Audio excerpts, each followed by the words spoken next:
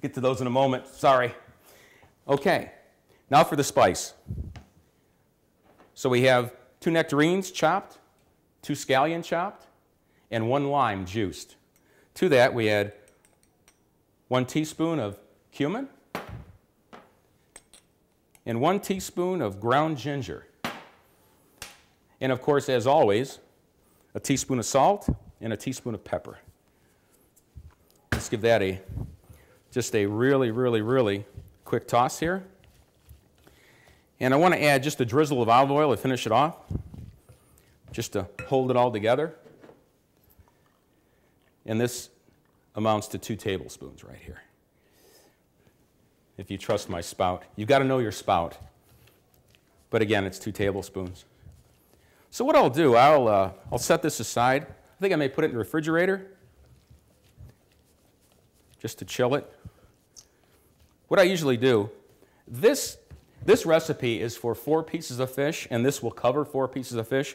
What I'll do, because I only have 2 pieces of fish for this recipe, is serve a little bit of this on the side, maybe as a cold salad.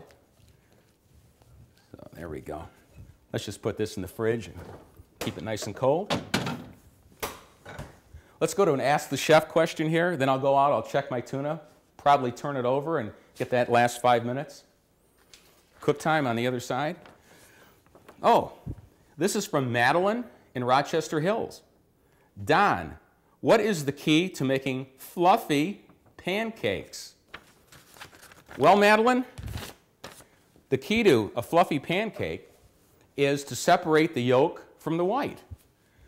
Make your recipe with the baking powder, the baking soda, the 2 cups of flour, the buttermilk, the butter. Put your 2 egg yolks in there, mix it up, and then separate the whites. Take those whites to stiff peaks and fold those into your pancakes. That will give you 10 to 15 to maybe 20% more volume. That will give you a nice fluffy pancake. And thank you so much for your question. I'd like to go outside now and see what's happening on the grill. I feel like I'm going through the kitchen and into the woods, but I'm not going to grandmother's house. Let's see what we're doing here. Oh yeah, very nice. If you'll notice, this is cooked halfway because we have cooked around the edges and a little opaque in the center. Very nice. Again, if you were wanted this medium rare, it's ready now. But for our purposes, I think I'll turn this down to low. For our purposes, it's medium well, so 5 more minutes, and that's done. Back into the kitchen. While our tuna is finishing on the grill, let's make Tuscan coleslaw. Again, we have wet ingredients and we have dry ingredients. We'll put the dry ingredients into a bowl. This right here is a 12-ounce bag of slaw mix. To that, I'd like to add 1/2 cup of thinly sliced red onion, 1 tablespoon of tarragon. Yes, Don loves tarragon. I like all herbs.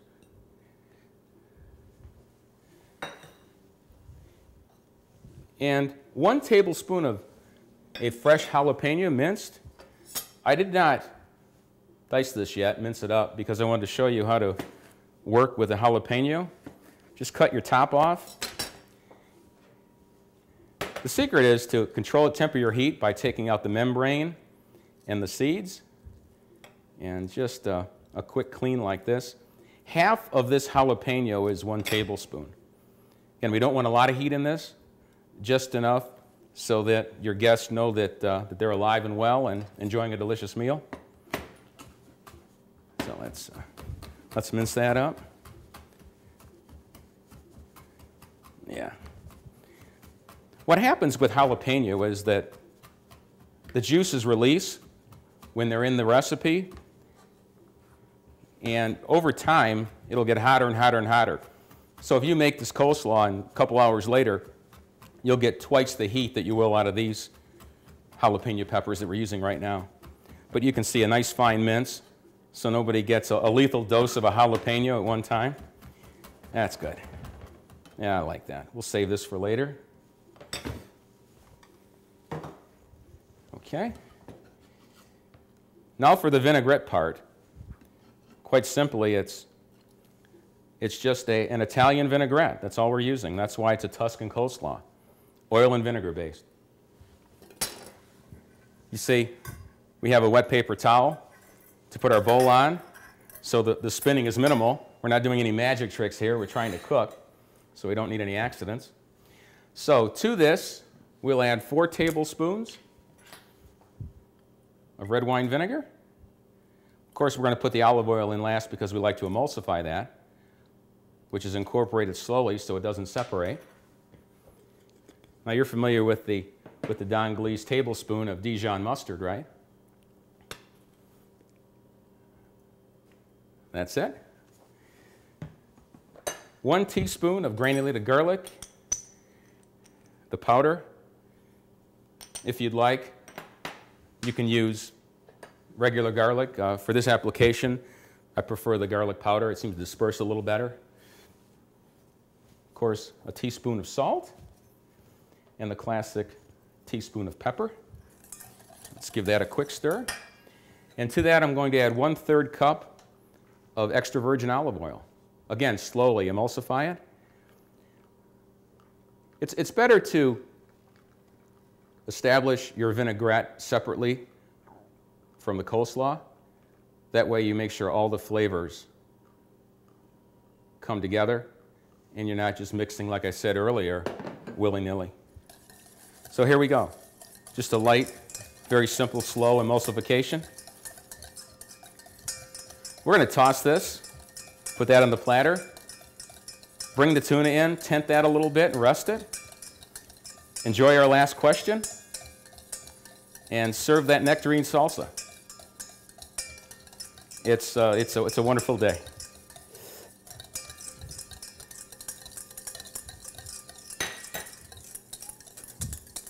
Perfectly emulsified, not separated.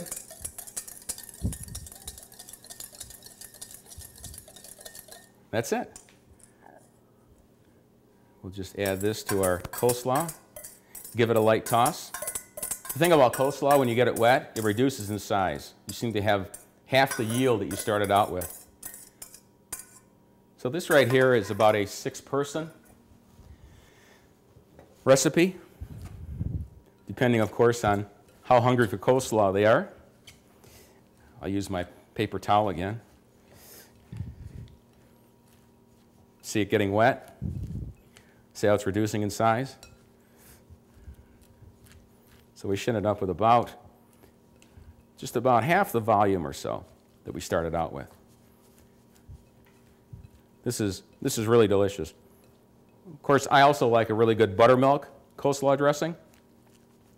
But since our recipe for the nectarine salsa was so healthy, I thought I'd complement that health with this good health. And there we are. Whoops, look at that. Looks like the cabbage got loose there.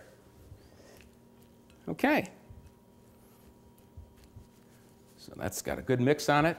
Let's just put it here on our platter. Let's do this. Let's make it a little fancy.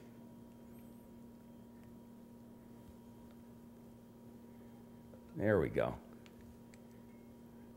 Of course, we'll put our tuna in the center there, and then we'll put salsa over it on either side.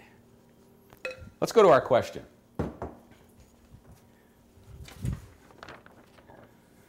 This is from Dallas in Denver. His question is, Don, I love cooking Southwestern cuisine. 2 common ingredients for this style of cooking are roasted peppers and roasted garlic. Presently, I'm purchasing the jarred variety of both these items. How do I roast peppers and garlic? Well, Dallas and Denver, thank you for your question. We'll start with the garlic. That's simple.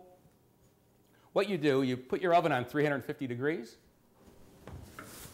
Take a small baking dish, drizzle some olive oil on the bottom. Take your bulb of garlic and cut about 1/4 of the top off so the cloves are exposed. Cook it at that temperature for approximately an hour. When the garlic is roasted, it will pop up out of the top of the bulb. The cloves will. That is roasted garlic. Now for the peppers, as an example, we'll roast a red bell pepper, either on your grill outside on medium heat or a grill pan on medium heat on top of your stove. Take the pepper, put just a little bit of olive oil on it, very, very small amount, and roast it at 350 at a medium temperature, 10 minutes aside. When it's charred black, turn it to the next side, the next side, the next side. Within 40 minutes or so, you should have a roasted pepper. Bring it back in the house, put it in a Ziploc bag in about 3/4 seal it. Let it vent a little bit, and within 30 minutes after that, the skin will separate, that blackened skin from the flesh, and you'll have a smoky, smoke-roasted pepper. And thank you again for your question. Let's go outside now. Let's take that tuna off the grill. It's ready. Oh, here we go. 3 minutes from delicious. Let's turn this off. I'm confident that it's ready. Oh, it is. Oh, yeah, that's a perfect, perfect medium well. Just like my guest like.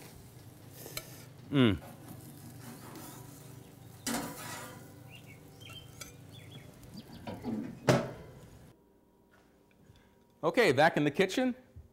Let's plate this, put Nectarine salsa on top, and serve. Oh, look at that. That just showed me it's perfectly medium well. Okay, set this over here. Okay, let's give this a quick stir. Want to make sure you get all the spices and all the oils off the side as well. It's perfect. Wow. That's drama. That's for effect. Let's put a little salsa right there. Let's put a little salsa here and a little there, and maybe just a little bit on top of the fish. And then what I have here, I have a little wash at the bottom, which is good. It's going to add to the moisture of the fish. But that's it.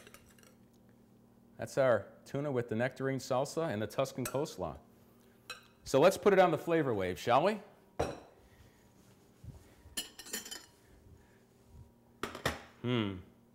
What first? Well, let's grab a little coleslaw here, just a spoonful, and let's take this little wedge right here with a little bit of that salsa. Just a little more salsa. Yeah, how about a little more? There, that's it. Okay, ladies and gentlemen, please grab your stopwatches. Let me try the Tuscan coleslaw first.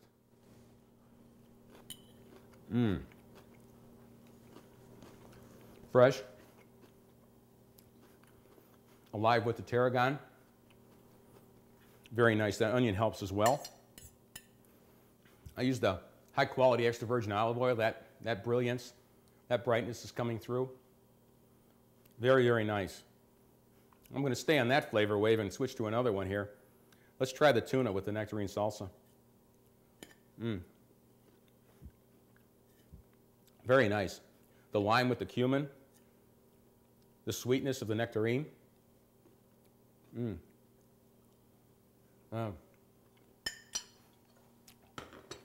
The freshness, the sweetness, the juiciness of the tuna. Nothing bad here. This is delicious. Again, I've got competing flavor waves. It's almost too much for me. It's probably safer if I get off camera. So it's your kitchen, it's your life. Ride the flavor wave. Eat delicious, live splendiferous. Thank you.